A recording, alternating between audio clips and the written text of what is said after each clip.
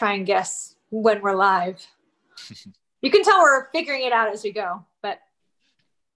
Yeah, I'm familiar with that. All right, I think we might be live now.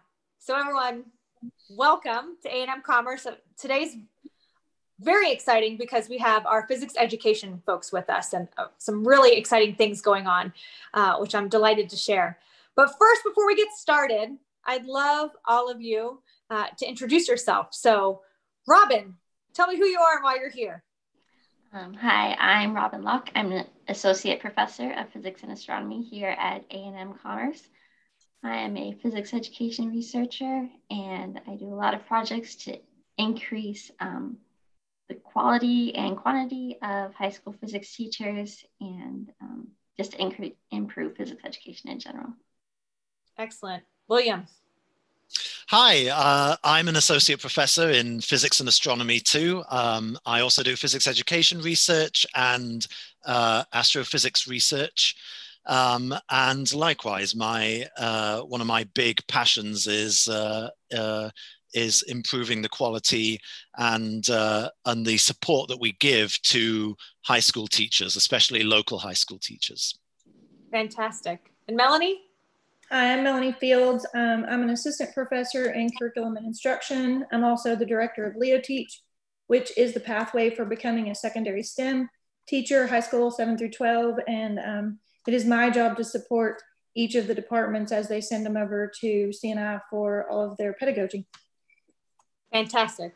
Well, I know enough about you to know that all of you have some global recognition about the great work that you do and you're doing now. And so part of me is wondering, why A&M-Commerce? Why are you choosing to do this great work here in rural Northeast Texas?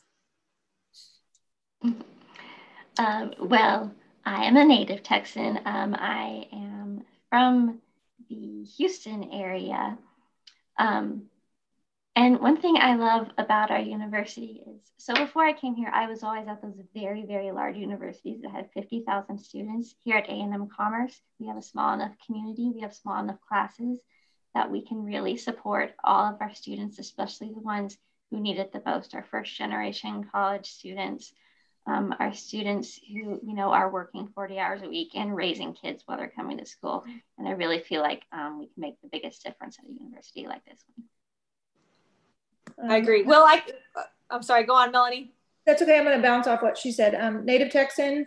I've lived in this area for about 25 years. My kids go to rural Texas schools, and I want the best in this area. So I want to support our university in providing and promoting and making the best. So. And I know Will's going to bounce off the two of you. I can tell by that accent, you're also native Texan. He is. Yeah, no, so I'm originally from a town called Lytham St Anne's on the northwest coast of England. I actually came to A&M-Commerce originally as a postdoc because we have a lot of really amazing people in our physics department. I came here because one of our professors, Dr. Baoan Lee, is a leading researcher in nuclear astrophysics. So I knew about him before I came here, before I knew about A&M-Commerce. So I came here for that reason. And when I was here, I began to get invested in, when I began teaching, I became invested in our students, and I became involved with teaching teachers and saw how much we could do to help the teachers in our area. And so I became increasingly passionate about helping them out and getting everyone involved in understanding how amazing physics is. Wonderful. Well, I understand that there is a critical shortage of physics teachers in our schools, not only here in rural Northeast Texas, but across the nation and perhaps globe. Talk to me a little bit about why that's the case. First, why is there a shortage? And then we'll get to go to why that matters. But why is there a shortage to begin with? Well, a lot of people don't see teaching as an appealing profession.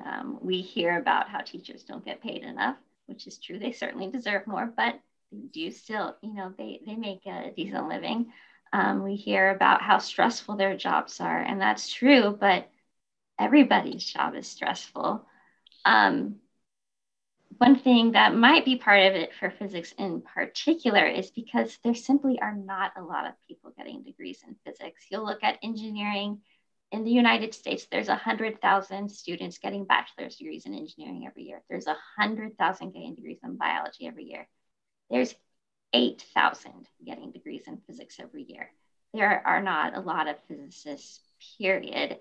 And that's worrisome in itself because physics is the source of so many of the amazing technologies that we use today. Mm-hmm. Melanie, can you talk to us a little bit about what major, if someone decides they want to be a physics teacher, how that path may be more challenging than other paths to get a degree? Well, first, just the path to getting, so I'm going to bounce off Robin again. Often they think, oh, I can't balance getting a degree in physics plus teaching, because that's what it looks like on paper. It looks like, and because that's what we do, because we value, especially in secondary, we value the core degree in your chosen field, whether it's math, biology, chemistry, or physics. We value that because they have to have that content knowledge to be able to, they have to know it up one side, down the other, to even convey it to kids, to get them on fire for it. And so physics degree looks hard on paper.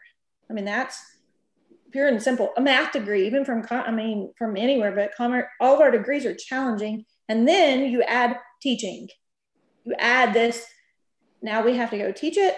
And in our program, which is also very unique, we start those early field experiences in their junior year. They get to go teach and try out their skills. So over in the science and math departments, they're teaching them all of their content. And then I'm like, okay, now we're going to go make these lessons and learn the pedagogy. And it almost sounds scary, but once we do it, this brilliant thing happens, and the passion just, it starts showing. They get so excited. And so we introduce it early enough to give them a chance, I hate to say it, an escape. Usually we hook them, this group of fine people that we work so closely together with, we hook them early in their junior year. They stay with us, they see it through, they get all of these different experiences in the field, even before they even student teach, and they stay. Or they can realize early, this isn't for me. And that's a really unique thing about Texas A&M Commerce, is that we have this program that they can learn early on and still get their physics degree. We don't lose them out of that. They get hooked over there. I mean, you can tell by these two, they're not leaving them. But if they do figure out that teaching's not for them, we'd rather them do it now than get to the field and burn out early, because we have not only a shortage, but our attrition rate is really high after about 3 or 4 years in the STEM field. Specifically in physics or across the board for teaching? In all STEM, if they have it. However, not ours. In the 6 years that I've been here, our retention in the field at 5 years is about 85%. Really? Yeah, because we do these cool things. I mean, like I said, they get to meet Dr. Noon and Dr. Locke and me, and we get them really connected into the community, into teaching early, and then they go on and get master's degrees, and they're coming back to see us, and then we have this network. So I need to stop, because it's not just me, but it is why. I mean, it looks hard on paper, but once we help them see that we will be there for them and support them, we see them through to the end, and then we've got these amazing physics majors with teaching. It's really cool. So you said our retention rate in the field after one of our STEM teachers or physics teachers goes is 85%. Yep. What is the typical at other schools or other programs, if you had to guess? Across the nation, it's more like 30 and 40%. Wow. Okay. So no wonder you have global recognition. This is making sense. Yeah. So we know it's daunting to major and follow through with physics education. Why is it so important to have extraordinary physics teachers in the first place? Why should we care? I mean, I do care, but tell me why. That's a Will question. That's a Will question. There you go. Well, I mean, physics itself as a subject is important because it's a cornerstone of our technological society, and many of the up and coming technologies that that we need to invest in to be a successful country, their foundation is physics. Okay, things like alternative energies, quantum computing, and so on and so forth. These are all going to be massively important over the next century, right? And you can't do this without physics. So we need well-trained physicists in this country, and to have well-trained physicists, you need great physics teachers. And at the moment, we aren't quite there as a nation. We under 50% of all high school physics teachers actually have a degree in physics, right? So this is part of the battle that we're fighting to try and we're trying to tackle it from two angles. We're trying to increase the number of teachers, of high school physics teachers with a degree in physics, and then we're trying to take those existing physics teachers who don't have a degree in physics, but who are really committed and passionate teachers, we're trying to give them the support and the physics training so that they can do the job that they want to do to inspire their students. So I hear you tell me that 50% of physics teachers have physics degrees. What are those other degrees that they might have? It'll be life science, biology, chemistry. Even math. And Robin. Yeah, and can I just cut in? It's last I checked, it was lower than 50%. Wow. It's under 50%. Yeah, I mean, I know people who majored in English and are high school physics teachers. So it'd be like me teaching high school physics, which no one wants. I'm teaching second grade right now to my second grader, and it's I'll stick to my work, and I'll stick to cheering you all on making sure we graduate more exceptional physics teachers. Now, here, I have a question about that too. What's the difference between a mediocre physics teacher and a phenomenal physics teacher? Great question. I mean, I think so much of it is in passion, because if they care, they're going to do the work necessary to make sure they know the physics. They're going to have the excitement to share physics with their students. If the teacher doesn't care about physics, or, there are people, maybe they majored in biology and they're forced to teach physics, but they never become invested in it. That's a problem. But our teachers who maybe major in biology start teaching physics, and it turns out, they actually like it and they want to get more into it. And then those teachers come to our program. They've got the passion, they have the drive, they're great learners. They become great physics teachers. And to bounce off of that, the other thing, which is something that we concentrate on, especially that makes a great physics teacher, is someone who understands that teaching itself is not just, it's not just trying to get across information to students. Teaching is an intellectual endeavor in itself. Like figuring out how to teach well is a puzzle like any other subject, and it is an exciting puzzle to figure out. It is genuinely fulfilling and exciting to figure out how to teach physics to students better, and it's when people realize that teaching is about so much more than just getting across the physics content, but what are the strategies I'm employing, what are the the skills that I'm having to utilize to reach every student. That I think makes good teachers stand out. And I think, go on. Sorry. Yeah, I was going to say the science of teaching and learning is fascinating and demanding. And I can tell you, I was not always a physics education researcher. I used to work in the lab with lasers and studying the quantum state of molecules. I think studying physics education is harder. Wow. It's People. Yeah. very fulfilling. People. I'm surprised they didn't mention this, but something Robin and Will are invested in and have gotten me really highly engaged in is we have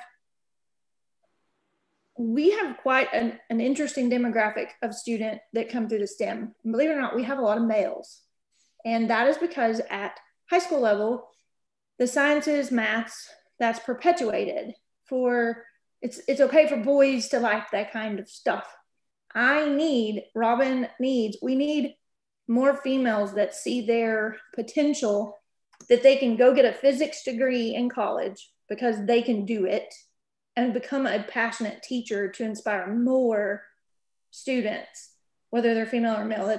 But we need that. And so that's another reason we need passionate, empowered teachers to inspire all that can be good at physics or biology or math to go on to become teachers, because we just need that. And we do need the females to see that getting a physics degree is something that they can do, not something that they can't do, that it's not just English for them or whatever. Right. So, sorry, Melanie. Yeah, that is the topic of one of my other major projects I work on, which is called Step Up. It's a national initiative. It's Florida International University, us, the American Physical Society, and the American Association of Physics Teachers. And we are working in partnership with high school teachers across the country to increase the representation of women in physics. Currently, only about 20% of bachelor's degrees in physics go to women. Wow. But if you put it in perspective that there are 27,000 physics teachers in this country, and we have all of them chip in a little bit using our research-based strategies, and that there's only 8,000 physics majors anyway, high school teachers can make a huge difference. It's shown in the research. If your high school teacher is taking an interest in you to say, hey, you can do physics, you should believe in yourself, that's going to make a huge difference. I love how you described pedagogy or pedagogy. Which one is it? I'll never know. They are both correct. Yeah. Okay. Or it just depends on my mood, which one I'll pick then. Right now, I'll say pedagogy. You described it as the science of learning and teaching.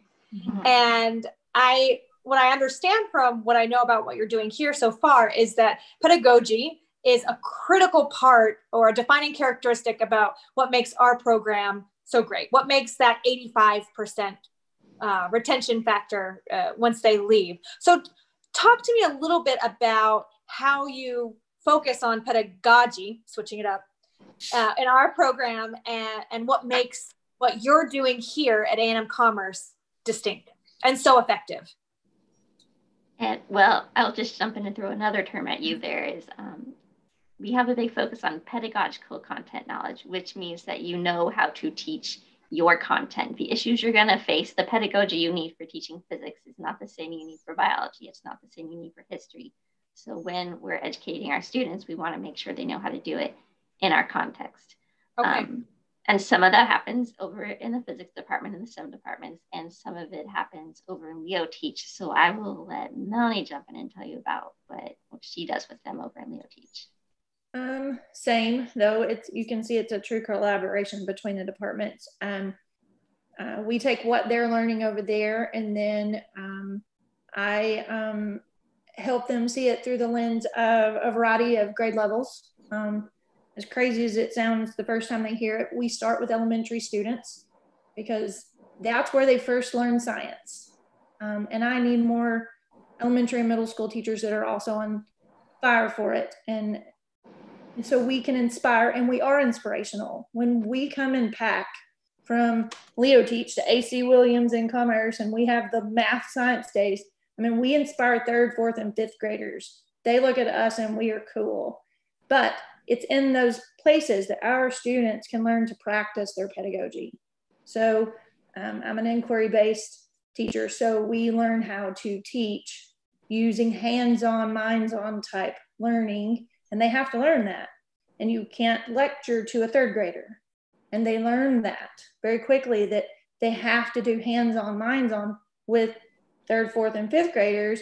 And once they get their hands on that, they realize they can transfer that idea, that knowledge, to a high school classroom too, because they learn that that's more valuable when the kids are engaged and touching it, feeling it, doing it, because they are used to rote lecture. We know that at the high school level. So we are trying to make a difference there by letting them go experience it with, we start in elementary, then we go to middle school, because these guys will be certified middle school through high school. And then in the last, they finally get to go have some fun at a high school. But so we scaffold them, but they practice the pedagogies that each of the respective colleges are providing in my classes by actually going and doing. And then we refine it. We talk about it. Did it work? Did it not? And so they become very reflective practitioners also through this whole process, starting in their junior year. Yeah, oh, sorry, go ahead, Will. Oh, well, maybe you should talk about this, but I was just going to mention we introduce this. We have a program that introduces students to teaching even earlier, called the Learning Assistant Program, which we put in place about 5 years ago. Robin, do you want to say? Right, so we have a big emphasis on student-centered active learning environments. Research shows that is the best way to learn. Talking at people isn't learning, because it's not memorizing information, it's learning to think critically through things, right? Learn how to solve problems. So what the Learning Assistant Program does is these are undergraduates who help teach classes that they just took, so they can take a class one semester and then they help teach it the next semester. This is really a great learning opportunity. You may have heard the phrase, the best way to learn is to teach, and that's very much true. So they certainly learn their content better that way. But they're helping to teach the classes. But these are not just undergraduate teaching assistants. Learning assistants take a pedagogy course, and I guess I'm saying pedagogy this time. And this is an hour-long seminar that LAs take for every semester that they work as LAs, in which they read education research and they write reflections on their teaching. They form a community with the other LAs, and they talk about their challenges and their successes every week, and they make each other better teachers. Our teacher in residence that we hired through PhysTech is actually teaching that class right now. So they're getting guidance and mentoring from someone who has a great deal of experience teaching high school physics. And they really form a great community. One of my favorite things in seeing the program grow is that every semester we have about 50% of our learning assistants have done it before, and 50% are new. And you can see the ones who've been doing it for a while are mentoring the new ones, and they're passing down the knowledge. It makes faculty's teaching better because they're working with these students. So you have someone to talk about your classes with, someone who's in there with you saying, all right, well, it worked well this week. What do we need to work on?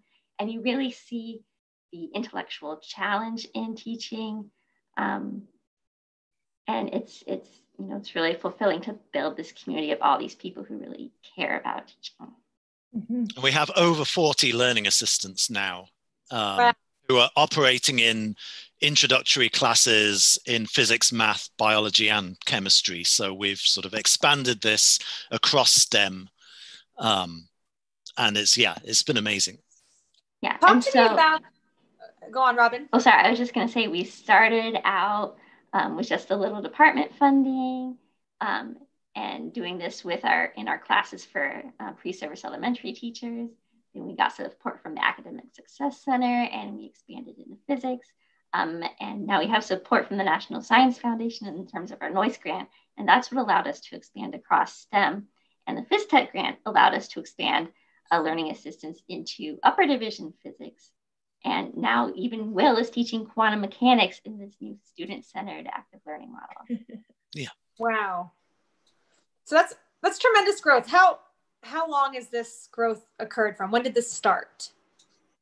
It's 5 years. Yeah. So it started the seeds began in sort of fall 2014, spring 2015 was when we started putting these things in place. And when did the NSF take note? So we got initial funding in 2016 through 2017 from the NSF. We got essentially they have a startup grant as part of their NOISE fellowship program that allows us to build up our program so that we can reliably recruit and train and graduate physics teachers. So that was 2016, 2017, and that actually allowed us to hire our first teacher in residence, which Robin just mentioned. So a teacher in residence is a high school teacher who we hire to work with us to bring in the perspective of high school teachers and help us develop our program in a way that, so that we are addressing all the needs of our students in relation to becoming high school teachers. That's fantastic. I love hearing that there is the active involvement from a current teacher in practice. I think sometimes we can get carried away in our own little worlds, but this seems like a real, true collaboration. I mean, the three of you are evidence of that across our campus, but then from the community, that's fantastic. And that enabled us to start growing this community of especially rural high school physics teachers. So we, over the past 4 or 5 years, we've been holding every single semester, we've held a physics day where local high school physics teachers can bring their students to campus. They get a taste of what physics is. They get shown around a tour of campus. And meanwhile, we take the teachers and we do professional development with them. We talk about physics with them. We have them, share ideas with each other, and we build up a community, because part of there's an additional problems with teaching physics in a rural context. Rural school districts are small. Rural high school physics teachers are often the only physics teacher. They're often the only STEM teacher. Wow. So they have no one, and the only one for miles and miles around. So they're, usually they can't talk or brainstorm solutions to problems with anyone. So it's really important to form this community, especially in rural areas, so that teachers do not feel isolated and can share resources and support. So yeah, I think that was a vital part of our growth. The rural component, I think, is critical to address. And I'd like to hear you all expand a little more on that, because for those of you watching who aren't from the Commerce area, but rural Northeast Texas is among the most under-resourced place in Texas and the nation. The challenges that our families face in this region are tremendous.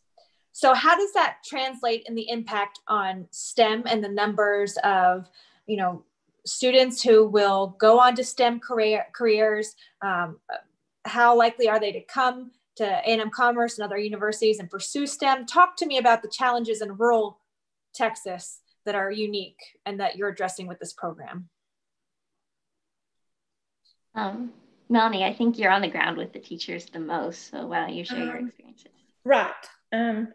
So I'm part of the field-based program, which means I am involved with their student teaching. And let's just take this semester, even the last half of the spring. First of all, we're trying to make a difference with what Robin's talking about: student-centered learning, inquiry-based learning, hands-on, and then you expect us to go virtual. We not only have the students at home that are trying to be, the 8th, 9th, 10th, 11th graders that don't have internet, but our own personal students who are student teaching struggle because they live in these rural communities. They also don't have their internet. They are living at home with their parents who might have underlying health concerns and things. So they can't go student teach and get that hands-on experience. But how we're helping them,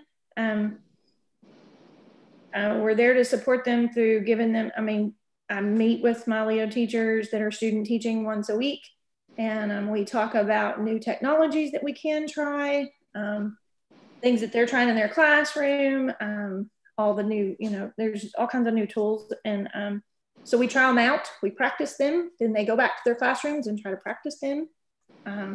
We're learning to be digitally organized. We've been talking about that. So we're supporting them in those ways. and we're getting through it. And, you know, because I think we are such a strong program, they're pretty creative. We teach them how to be reflective and be creative, and they're doing it. So now they're supporting their mentor teachers because they're coming from our program. They're like, hey, we learned this new blend space technology.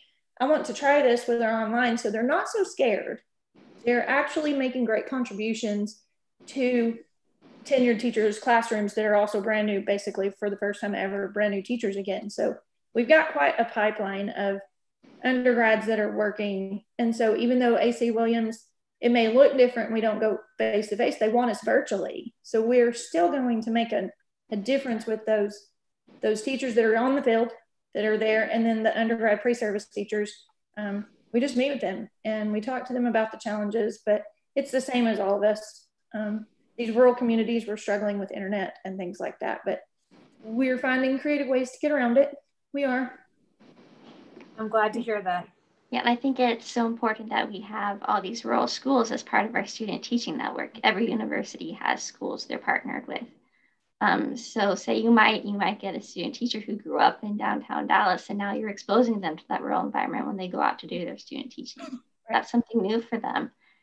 And, you know, there are challenges with being in the rural environment. You can be under-resourced, you can be isolated, but sometimes when they go out there, they also see the good things about it, because I do. If you go into one of the really large school districts, they're often very rigid. They have set curriculum. They don't give you as much freedom as some of the smaller schools. Like, you're the science teacher, you have ownership of what you're doing in that district. You have the freedom to try new things. You're part of the community. So there are benefits to being in the rural community. I never thought about that part. Yeah. Mm-hmm.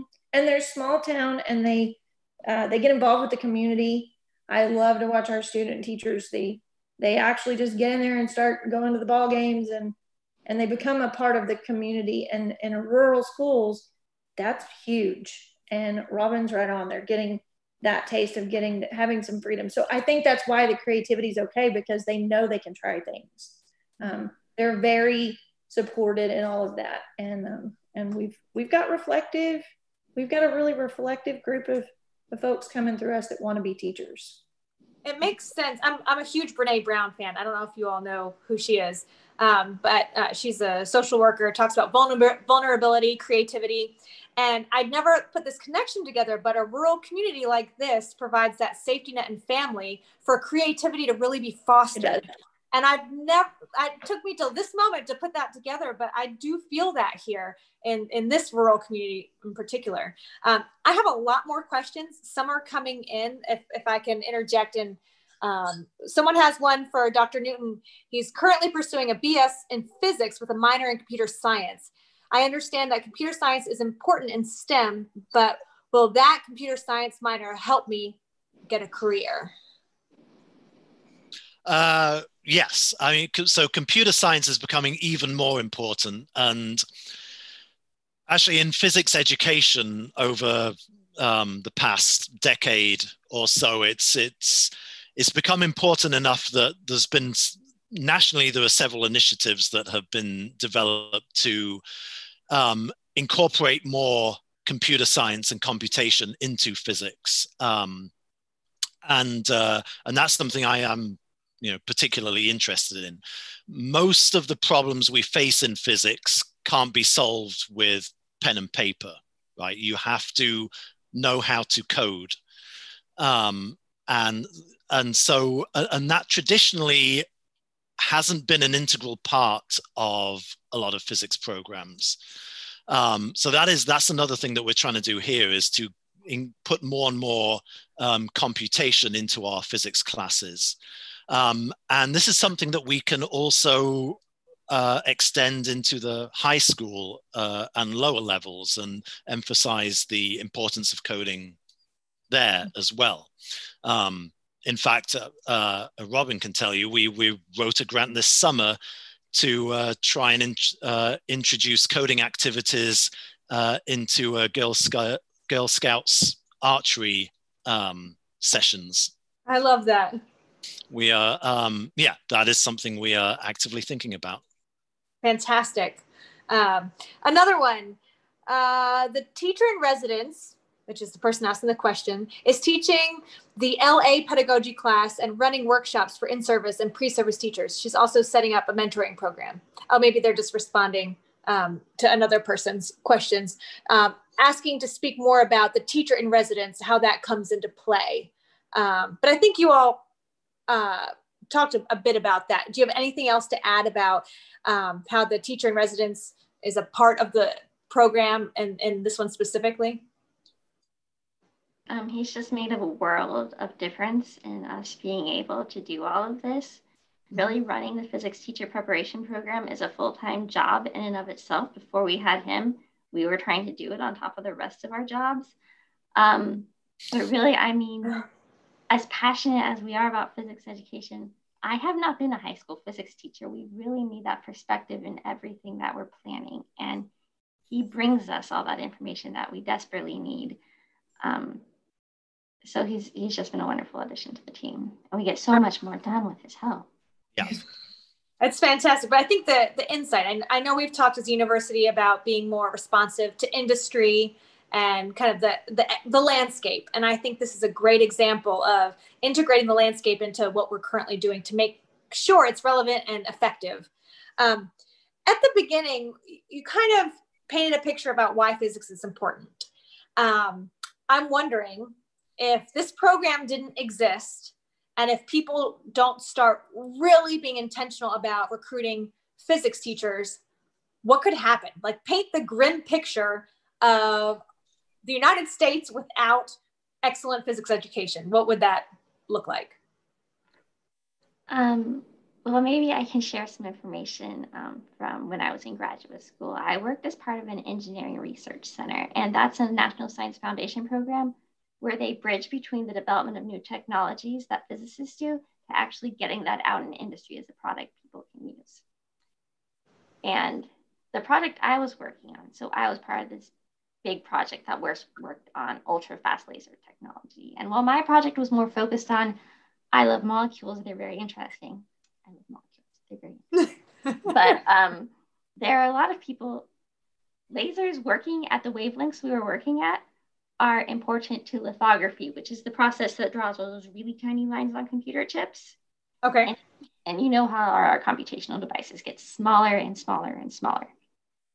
So you have to have lasers with smaller and smaller and smaller wavelengths to keep making these things even smaller. Mm-hmm. And the industries have timelines. The industries work with a company that, so a lot of the companies are like, all right, we're developing the technology that's coming out in like the next 2 years, but they collaborate actually on the research that's going to drive the computer chips smaller for the next 10 years. And so they know what they're doing. The industry knows, how are we going to keep making these computers smaller? How are we going to keep making them faster? And they're using this by connecting the basic physics to the industrial applications. Wow. Now, if we don't have the physicists to do that, we don't have the technology we need to keep doing that, and our technological devices are not going to keep getting better.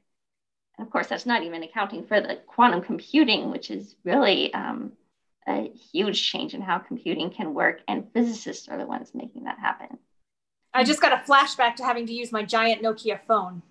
So that's what you're telling me. If we don't invest, we're going back to those. The best case scenario is that other countries have their tiny phones and we're stuck with the giant, 1980s car phones. That may be more likely, is that other countries are going to be the ones who have the leading scientists if we don't keep investing in it. That's the point. But also you can view it at a finer grain level, bringing it back to the importance of doing this in rural areas, is that what would be more likely to happen is that the advanced industry just gets concentrated in small pockets around the country surrounding the most elite universities, and rural areas like ours get left behind, right? So if we don't want that to happen, not only do we have to, nationally pay attention to training physics teachers, but we also have to pay attention to the most under-resourced areas of our country. And I think that's what especially makes it, makes what we do important here is we want to make sure that that areas like Northeast Texas get to be a part of the future. So there's research I know, for instance, for our nursing program, that nurses who train in rural areas transition fantastically to urban and rural. But nurses who are trained in urban areas have a really difficult time adjusting to rural areas. Is there similar research in education about, being trained on the front line in rural settings? I think we could. I have not seen that research. I haven't seen the research, but I would stand to think that's similar. I think they spoke to, we service a large area. So I have students who drive in from Fort Worth, and I have students who drive in from Mount Pleasant, or Van, or some other little tiny spot more east of here. And they, my teachers are graduating. They may have done their student teaching right here around our local university, but they're getting their jobs in Dallas or Fort Worth, and it's not phasing them. They still feel prepared just the same. That's good to know. So what do you all wish the world knew about physics education? I know this is you live and breathe this every single day. For many of us watching, we might for the first time be thinking, I forgot about how important this is. What would you want us to know about this delightful world? Well, that's such a big question. Okay. So I got into physics education research because every time I spoke to somebody about what I was doing in school, they would either tell me that they hated physics, or that physics was way too hard, or their high school physics teacher was terrible. Very rarely did I get anybody saying one nice thing about physics. Right. So, and even then, even if you do enjoy physics in high school, what you're getting is physics that's over 100 years old, right? There's a lot of exciting new things going on in physics that most people never hear about. Did you know the laser was invented by physicists? That LCDs and LEDs and curved televisions are all possible because of physicists. Are you interested in the whole nature of the universe? A lot of people are interested in astronomy. Astronomy is physics. There's a reason physics and astronomy are one department. So I would love more people to know about all the interesting problems that physicists solve today. But I'd also like people to know that, yes, physics is hard, but you can do it. What you need is, the drive, the interest, the willingness to put in the work, and you can do it. And maybe some universities aren't going to support you. I don't know, but here we take care of you, we meet you where you are, and then we take you where you want to be. So we'll get you. No, we have a tight-knit community. Some universities aren't willing to meet you where you are. We are. I love that about the Lion family. I think that's true across the board, and you especially need that in pursuing a degree in physics and physics education.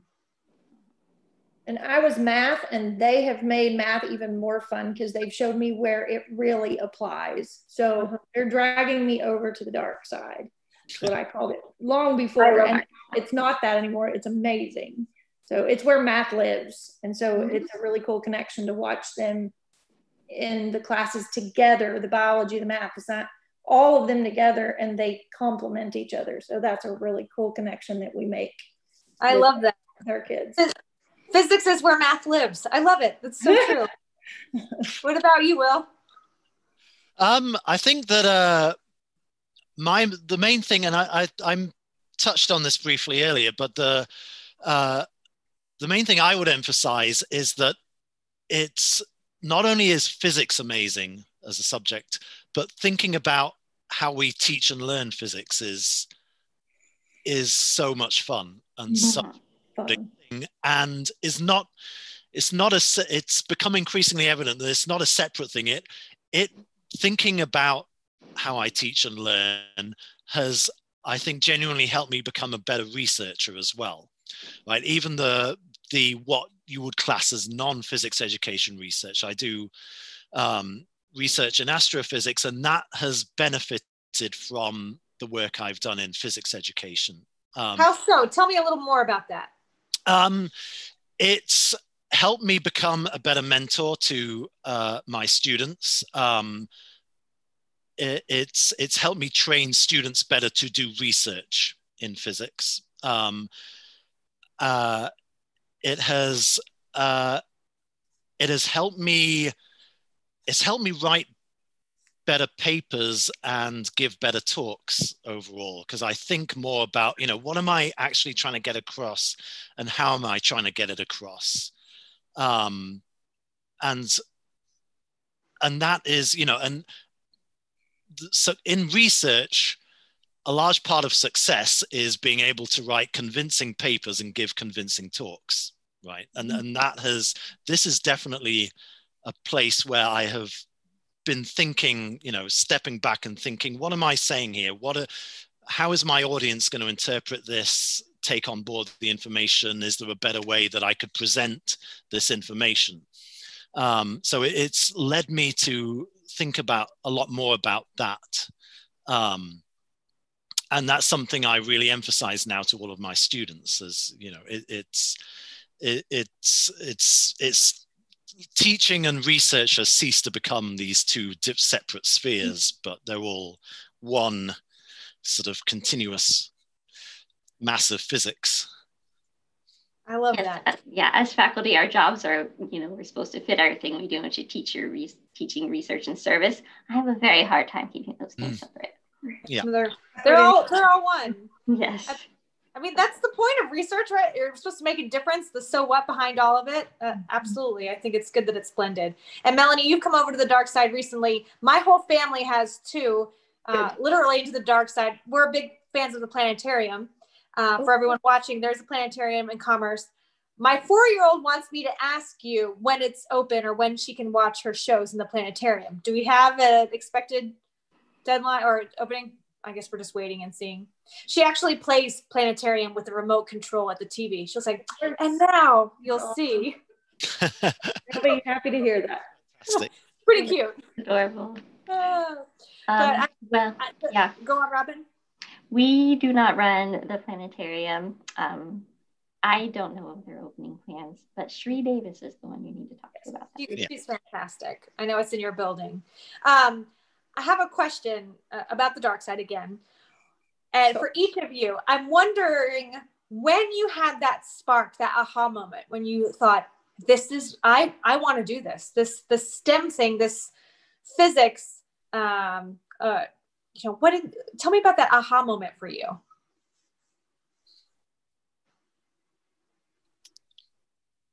Or maybe it was atoms. Single moment. The molecules when did you fall in love with molecules, Robin? Tell me about that. There you go. When did you fall in love with molecules? To hear that as well. Okay. Well, when I was really little, I wanted to be a teacher, but I was also very interested in science when I was in middle school and such. I remember in high school chemistry, my teacher told me that chemical reactions happen so fast that it's impossible to see them happen. Well, guess what? If you have fast enough lasers, you can watch it happen. And I learned about this when I was working. I started studying the interaction of lasers with molecules when I was in college. And I took my first quantum class. And, it was interesting. I really enjoyed it. But the section where it connected to the molecules I was studying in my lab, doing the same thing in the lab I was doing outside of class and didn't see it in class, just made me really excited. And it's, well, you're just asking me to say how big of a nerd are you? Yes. Okay. And I love the periodic table. We did a project in 8th grade where we like discovered the periodic table with these little funny people. And I saw like how the periodic table is such a great success of science and how all these different ideas come together. And then you see the periodic table working when you study how molecules come together. And so that fit in with my love there.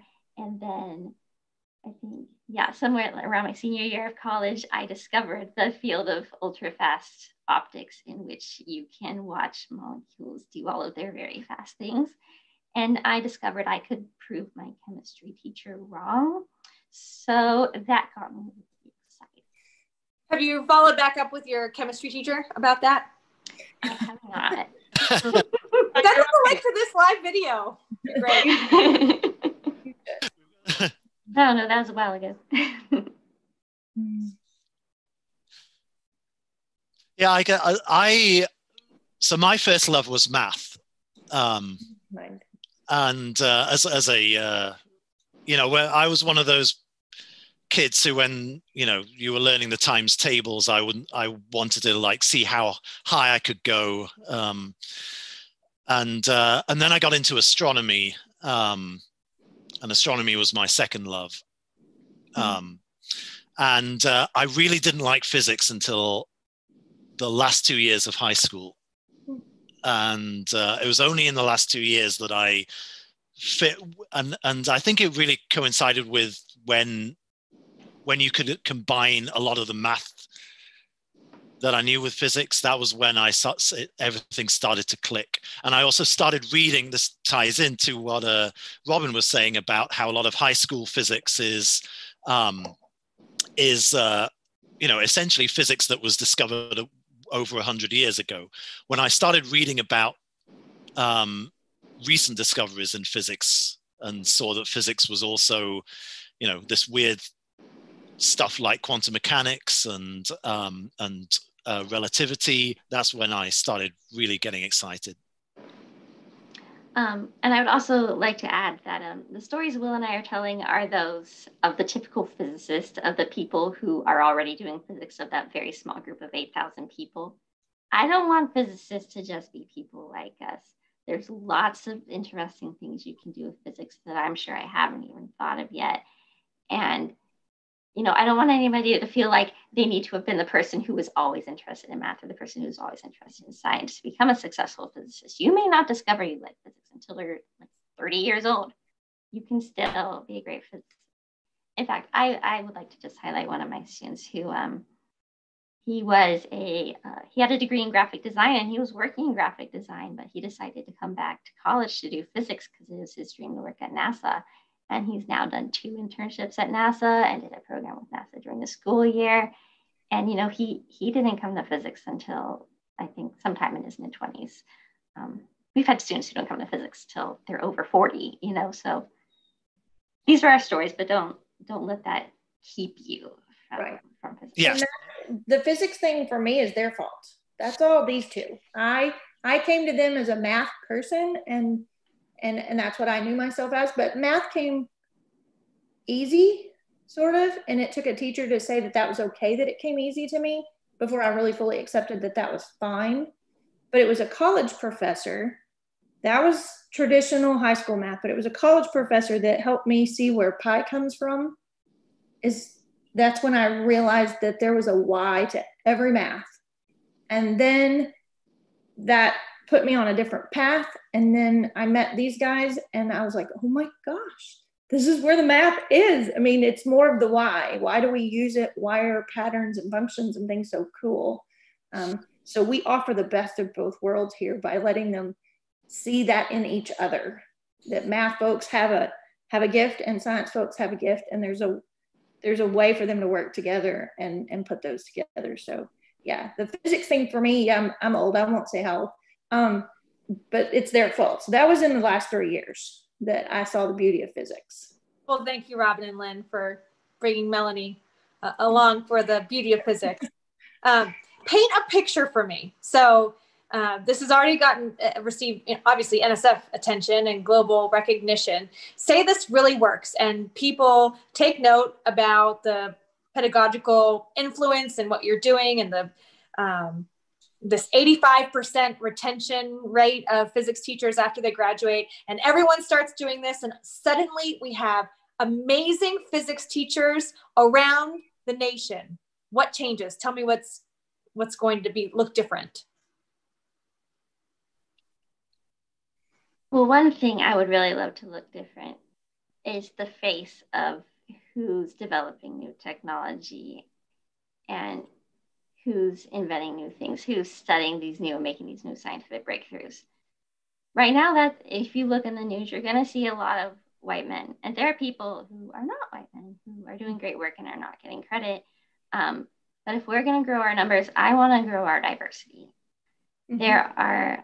There's so much more talent in our country than is getting the opportunity to show us what they have to bring. And I want perspectives that are not mine. Mm-hmm. And I think that is absolutely crucial to creativity and innovation, right? I mean, ultimately, you want not only the physics expertise, but you want it in the hands of as many different people as possible, because that drives innovation and creativity. I see it in research groups all the time, that if you're, if you have a diverse group of people with the expertise who are coming at it from many different perspectives, throwing out many different ideas, you are just going to come up with better ideas overall. Yeah, there are times in scientific history, I think if you look at the development of quantum, it was this small group of people. They got them all together one picture. They missed some important points that nobody cared to pay attention to until decades later. Yeah, I think that's something Will loves to talk about. But yeah, we need those broader perspectives. You'll see that in especially in medical research. You'll see that medical research doesn't get applied to everybody if people are only paying attention to people that look like them. And that's a problem in all of science. Mm-hmm. So I think that the bottom line is that if you get, if we train a lot of excellent physics teachers and get physics expertise in the hands of a large and diverse group of people, then the end result is we, come up with the best ideas and the best technology. Technology that's good for everybody. That is good for everyone and that benefits us all. Yeah. Mm-hmm. We need to empower this generation of kids and people across the nation. They need to see that they can. And the only way that's where it begins is in high school. It's the years that you begin to really remember. So if we begin at the high school physics teachers and STEM teachers, we empower a nation full of kids or globe. And maybe there's environmental issues or something that's specifically impacting the area where those kids grew up. They become scientists. They're ready to solve the problems because they have that personal connection to it. Yep. That's a really good point. We have another question. I'm going to blend it with one that I've been thinking about. When we see someone who is having one of these moments like you when you were falling in love with molecules, or you see that spark of inspiration, you see someone who may go into STEM, or someone who definitely wants a career in physics. What are some of the extracurricular activities, or how should we foster that or encourage that so that it can grow and blossom kind of on the large scale?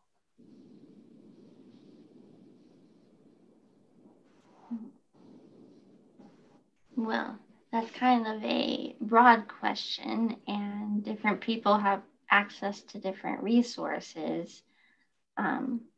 Like Girl Scouts is a great one for Northeast Texas, where we've been working with Girl Scouts in Northeast Texas in particular. They have a STEM center near downtown Dallas, but they don't just serve the urban area, they serve the entire Northeast Texas region. Hey, speaking of children, so, sorry, I'm distracted by my child. You don't have to say so. Okay. Girl Scouts, downtown Dallas. Yeah, so they I think they have a place where they have biomedical research, they have telescopes, they have geology trails, they have so much in terms of science for girls to do out there. They have field trips for all sorts of school groups too. There's another organization I volunteered for called Design Connect Create, and they do summer camps for girls who are about to take their first high school physics class in high school. And that's really important because though girls are just as good at physics as boys are, they don't feel like it. And so we need to make sure we intervene and give girls the confidence to go forward in doing physics. It's really important to recognize and make sure they know that we see them as physics people, because broader society may not be mean to, but broader society is telling them that they don't belong in physics. And so whatever our extracurricular activities are, whatever resources we can get them access to, we have to make sure they see physics as something that's for them. Fantastic. And that's Lana. Physics is for her too. Do you all have other activities that you'd recommend? Hopefully we will create a generation of teachers who do after school and have, work with their local communities to have these camps too. Well, they will see us doing it, and then they will have that ability and that knowledge to take with them to do startup around their own schools. I know some are now. They're doing math clubs and science clubs because they were part of ours and they're so on fire for it. They go to their local schools. So if we can just one school at a time get that going, and we encourage it. They bring the students in, these LAs help plan these things. So they are part of the workshop. So because we train them in that thinking, they go forward and multiply with those programs. Yeah, I mean, we have Physics Day. I know there are math activities at A&M-Commerce. There's all sorts of opportunities at A&M-Commerce for the full age range, planetarium being one of them, of course. Right. So we have opportunities, and we're always happy to work with local teachers on whatever exposure they want for their students. Fantastic. Will, do you have any other thoughts you wanted to add before I wrap up for the day? I can't think of anything. We've covered most stuff. Oh, have I forgotten to ask you all anything that you want to make sure people know? I don't even remember if we've talked about our online masters. No, please tell us. Because that's a major thing that we did, and we have started in the last few years.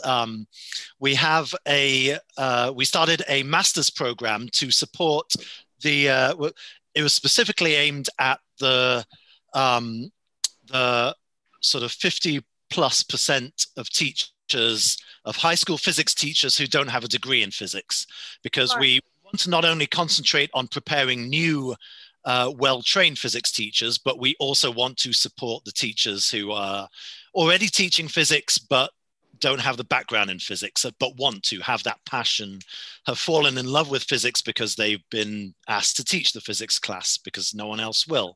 And so we started a completely online master's program for high school teachers. It's the only one of its kind in this country. There is no other master's program that blends high-level physics content with pedagogical content knowledge. So we're pretty excited about this. We have this started about 5 years ago, and we have so far graduated about 60 or so teachers who have come through our program. And we currently have well over 60 teachers enrolled in our program at the moment.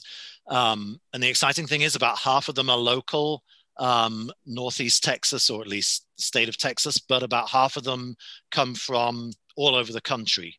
Wow. Because it's online, there's no geographical restrictions. So we're able to reach out and support teachers all over the country. And what's particularly exciting, and I think we should, although she can't be here, give a big shout out to Dr. Bahar Madir, who is the other absolutely crucial member of our team. She has been researching these online classes and shown how we've managed to build a national community of teachers through these classes. So we have teachers in rural Northeast Texas discussing how to teach physics and the problems that they have with teachers in Massachusetts or teachers in Arizona. And so we're getting a lot of perspectives on teaching from all over the country coming together. So That's fantastic. Yeah, and one way we'd like to build on that is we'd like to build an online community that exists outside of our classes, so our students that graduate can stay in our online community and we can keep them connected. Because when we have reflective teachers that can help each other out and support each other, that's good for everyone. Absolutely. I love that. Oh, and I would also add, we also just added another track in that program where people can become certified to be physics and math teachers.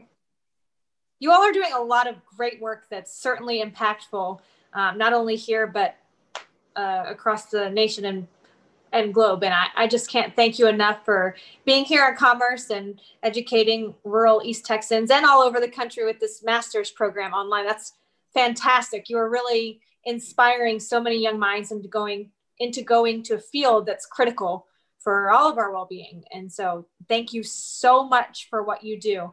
Does anyone have any closing comments or anything I forgot to ask that you think is essential before we wrap up? I think we covered it all.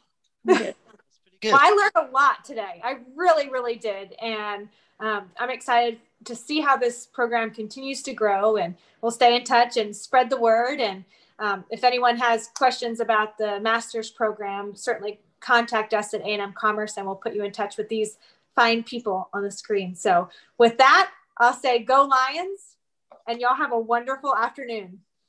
Stay creative. Thank you. Thank you. Okay, I think I ended it, so we're good.